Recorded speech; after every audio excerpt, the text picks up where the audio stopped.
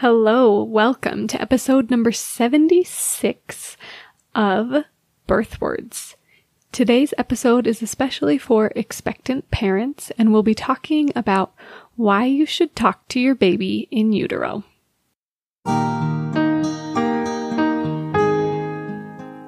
Welcome to Birth Words. Words are powerful. What are you doing with yours?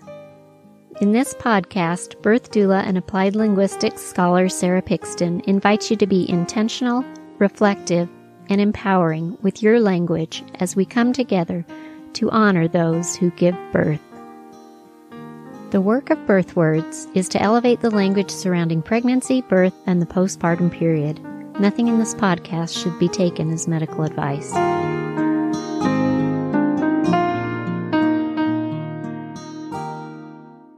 Welcome to today's episode. Expectant parents, this is especially for you.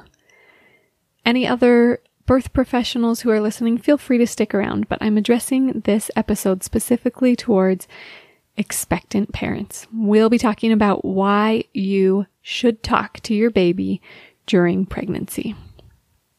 So, for some background developmentally on how and why and when you should start talking to your baby. During the second trimester, earlier on in the second trimester is when baby's hearing starts to develop.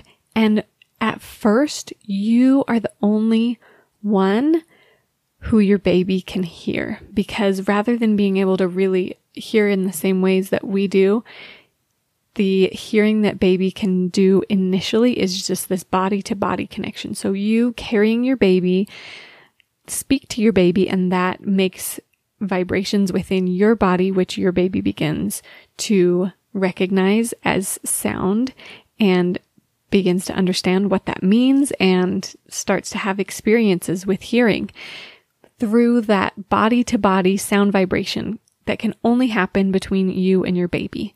At this time, anybody else who speaks to your baby won't be able to hear them. But as their hearing continues to develop throughout the second trimester, that will shift.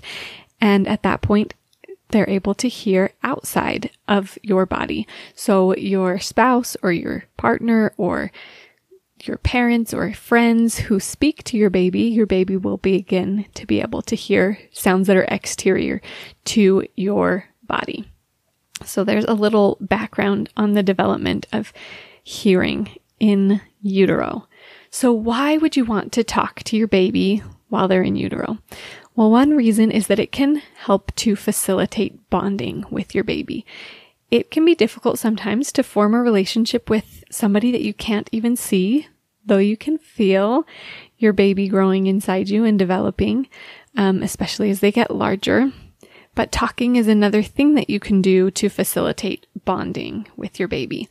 So this can look like a one-sided conversation in which you could fill in for your baby's talk or imagine what your baby might be responding, where you just say, "Good morning, baby.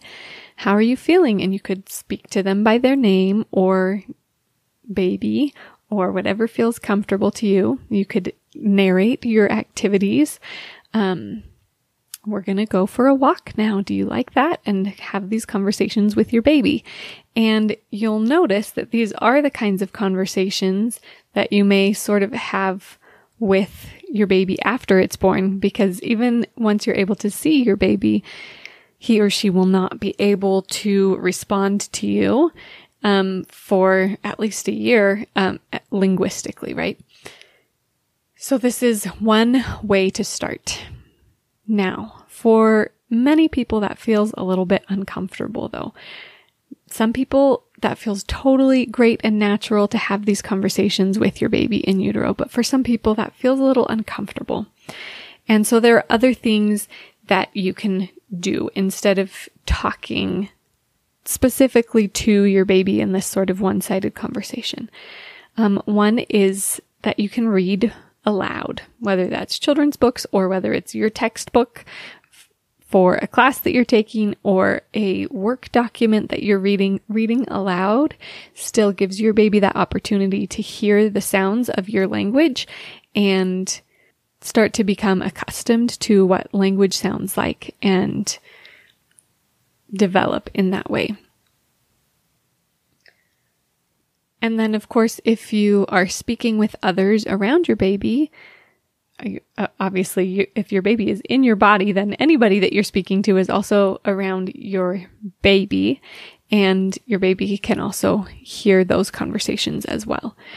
One reason that it might be useful to have the sorts of conversations we were initially talking about where you're directing talk towards your baby is that back in 1995, Nelson and Fazio, some researchers, found and published their findings in the Infant Mental Health Journal, which I will link to in the show notes. They found that pregnant parents tend to engage in positive talk with their unborn baby. They had parents record the sort of talk that they did with as they spoke to their baby in utero, and they contrasted that with their self-talk, what they would say to and about themselves, and found that that tended to be more negative. So we know that it's helpful to stay more often in a space of positive talk, and having the opportunity to have these conversations, one-sided conversations with babies, tend to be more positive. So it's an activity that you can engage in that is likely to be a positive one for you, in contrast with perhaps more negative self-talk. Of course, those are generalizations and just the findings of these researchers with that specific study. But it's something to consider as we're thinking and being mindful about the talk that we give towards our babies in utero and the talk that we give to ourselves. Clearly, both you and your baby are worthy of positive talk. So be mindful and purposeful about the way that you speak to yourself as you carry this baby and the way that you speak to that baby. So far we've talked a bit about why talking to your baby is a positive thing to do during pregnancy for babies, hearing developing, and facilitating this bonding relationship with you and having positive impacts for yourself as you engage in more positive talk. But more recently, some other researchers in 2013, Moon, Lagercrantz, and Kuhl, found and published in Acta paediatrica, again, I will link to that in the show notes. They found that from the newborn stage, babies do recognize the unique sounds of your language in contrast with other languages. So before this research was done, it was thought that through the first several months of the child's life, they begin to differentiate between sounds that are only present in their parents' language versus sounds that are found in other languages that they haven't had exposure to. And while that's certainly the case, that is a differentiation that occurs both receptively and productively throughout infancy, it's also the case they're finding that even before birth, babies are able to begin to differentiate between sounds that are found in the language that they've been exposed to most, the language of their parents that they've been surrounded by, and other languages. And you may wonder, how on earth do you test something like that? You can't ask a baby, hey, have you heard of this vowel sound before? What they do is they have pacifiers in these babies and they watch their sucking speeds, and different speeds indicate novelty versus something that's familiar. And so they found that when they exposed them to vowel sounds specifically of the language that they'd been exposed to in utero, they reacted in a way that said this, with their sucking on the pacifier, in a way that showed the researchers that these sounds are familiar to me.